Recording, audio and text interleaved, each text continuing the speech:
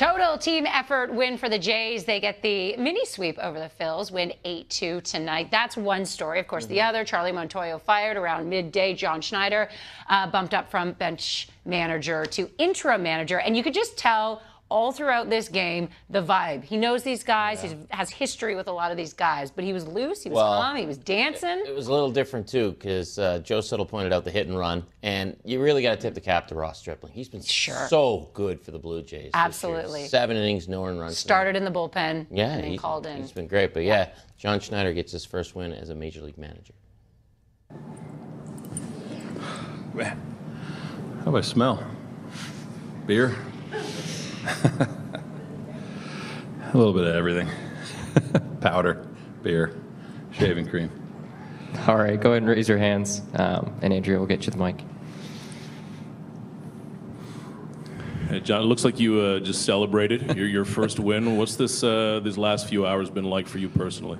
Crazy, bittersweet. Like I said before, didn't expect this sitting right here at 11 o'clock this morning, but felt really good. It was a awesome game, obviously, but for me personally, this is about as cool as it gets. So, like I said, love Charlie, and it was a hard day for everyone, but happy that we played the way we did. And for a lot of these players, or most of them, it's the first managerial change. It's a unique day for them. How do you think they responded and showed out there? I mean, good, I think. 8-2. Tremendous pitching performance by Strip, Timmy, and Trev. So couldn't ask for more, obviously, with the offense and Teo doing their thing as well. So, like I said, it's a talented group. You don't really have to say much. They're pretty self-motivated. So it was a cool night for sure.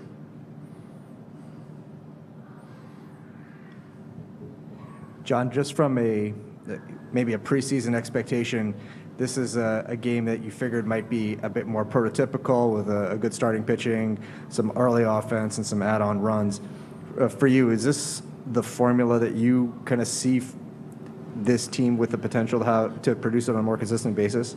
Yeah, I think so. And that's a really good pitcher in Zach Wheeler over there, especially his last 2 outings. So I think what they did is what we hope for them to do most nights. It's a tough lineup for anyone to go through. A lot of right-handers, obviously, but a lot of really good right-handers. And, the guy showed up offensively, and really can't say enough about Strip. Just kind of he's been a stabilizing force since Ryu's been out, and he was dialed in from the start, man. Him and Kirky had a great mix, and you get that, it makes days like today pretty easy. And it looked like you hit and run a couple times there. Were you looking for opportunities to be a bit more active on the base paths? Yeah, the one with Espy and Chappie at first was a hit and run early. The other one with Espy hitting behind Gurry, just Gurry going on his own and picking up some tendencies. But I think against a pitcher like that, of that caliber, you have to take advantage of spots. You can't kind of wait around and wait for something to happen. You got to force the issue at times.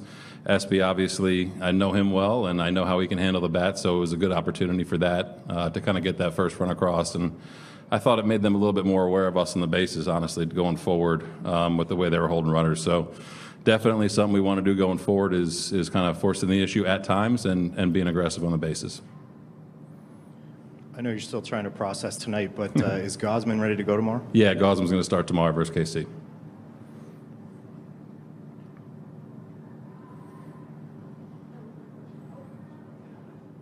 We didn't want to do it on his bobblehead night. His daughter threw out the first pitch.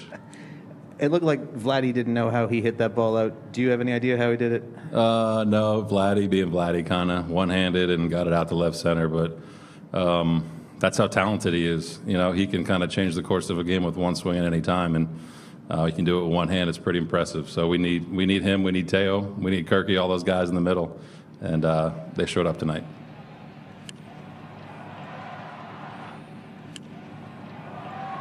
Hey, John, obviously you've had kind of the 2 opportunities last year to act as manager. How did this one kind of feel different during the game to you? Different because I knew I was doing it again tomorrow. So, and different because it was, just not acting for a day. It's acting for the rest of the season, which is cool. So you don't want to just put everything into one night. Not that I was doing that last year, but it's just kind of a cool stepping stone for me, and it was obviously a great series for the guys. So just a pretty cool night. And then Strip, for a while, as you mentioned, has been really good 2 times through the order. What did you kind of see from him to kind of allow him to go back out for that 3rd time? Watching him, his velo, the stuff, the way he was playing, their lineup's tricky because there's so many lefties, righties, and it's trying to match up and who to bring in where and line guys up in the right spot. But, I mean, he was awesome. I mean, he was just cruising, whatever it was, 54 pitches through 5 innings, whatever it was. So it kind of made it easy for me and Pete to sit there and talk about it. So when you're trying to navigate around some potential damaging spots, he kind of stayed out of them. So it made it pretty easy. He was still kind of our best option at that point going deep, and really just can't say enough about how he changed speeds, located, I mean, just pinpoint location with everything, and executed the plan basically to perfection. He was awesome.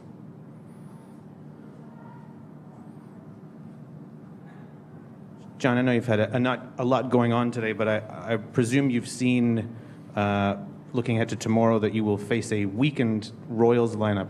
What reaction do you have to seeing that number of players who will not be in the lineup against your team this weekend? A little bit surprising, but I think, the rules are the rules, and we live by them, and the rest of the league lives by them. Definitely not a series you're going to take lightly going into the break. So you kind of see who they have, you game plan accordingly, and hopefully build off this 2-game series against the Phillies, who are a damn good team, especially recently, and just keep on keeping on. So looking forward to it for sure.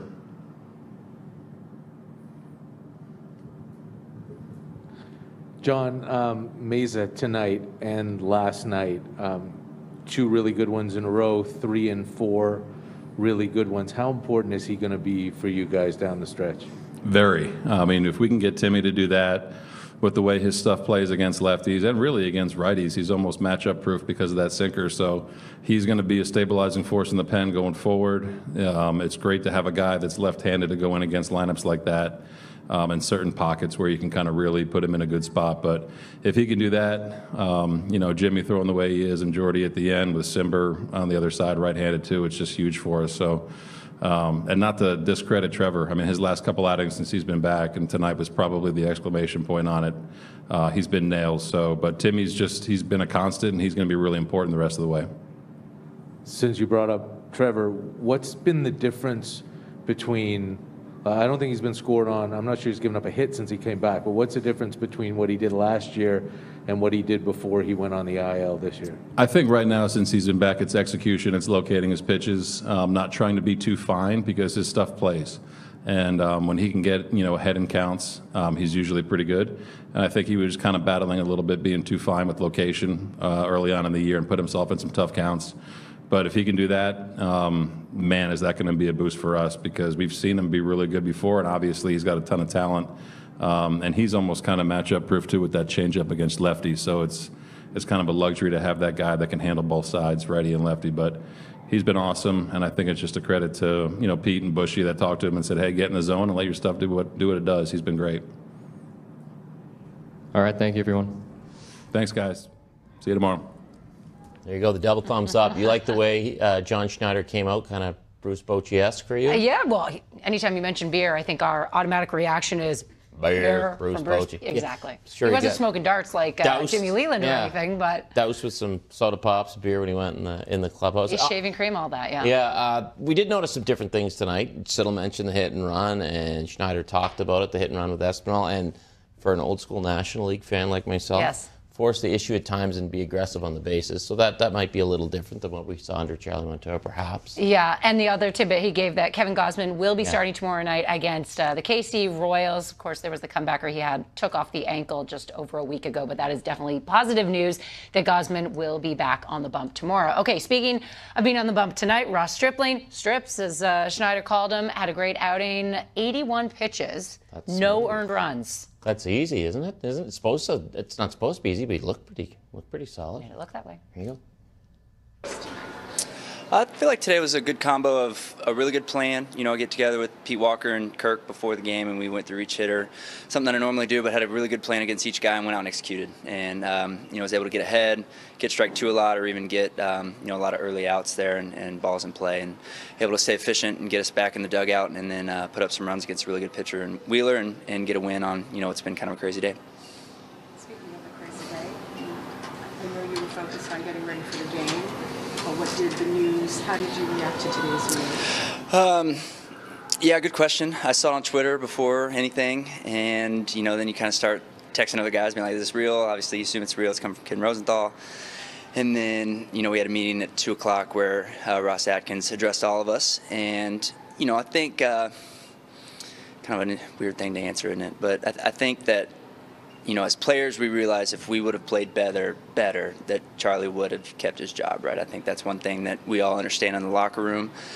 I don't think any of us would have any bad thing to ever say about Charlie, ever. I don't think anyone would ever think that he doesn't want us to have success individually or as a team.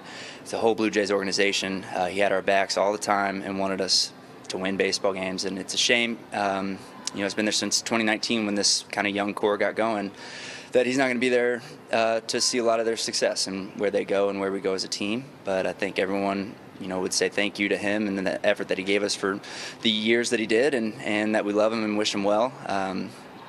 I've never been a part of a managerial change in the middle of the season. It's the third one of the year across baseball, so I think it just goes to show when you have a team that's expecting big things and to win playoff games, and things don't go well, that change might come, and that's what happened today. How different is the style that John Schneider brings? Well, it is different, right? At Schneider's probably more of a bubbly, outgoing kind of guy than Charlie. Charlie is kind of quiet and more laid back, and will probably address something one-on-one or whatever. And Schneider's definitely more of a big personality. I think I got done pitching. I come in here and I watch, and they do like a dance with Romano before the game that I've never even seen before. I didn't even know he did that. That's like kind of Schneider in a nutshell. He's just full energy, smile on his face all the time. A guy that a lot of us, not myself, but our young guys have played for since low A, high A, whatever it is, won some championships in the minor leagues. They know him really well. So. He's definitely an energetic guy that look forward to having in the dugout every day. How do you come out of that meeting at 2 o'clock and get back to the locked in that you need to be on the start date? Yeah, good question.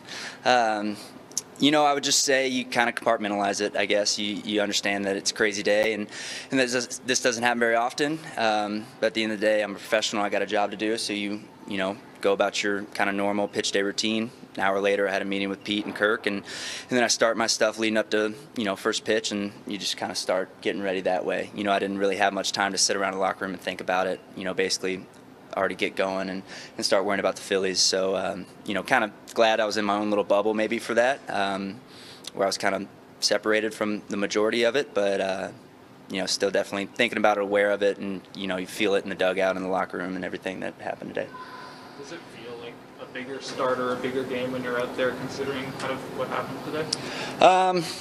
Yeah, a little bit, right? Like you want to get the John Schneider dynasty off to a good start, right? I think and Wheeler on the mound, he's been really pitching well as of late. I think he had like a 17-inning scoreless streak coming into the game.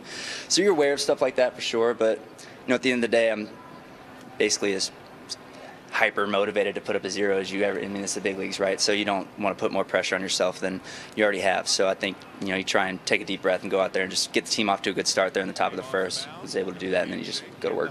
We've talked a few times about going through twice through the order and having success. How did it feel to get back out there for the third time? Yeah, it felt really good, especially the Mariners grinded me hard a couple days ago through like 94 pitches in 5 innings. So that was a much tougher grind. Felt like I'd base runners on every inning.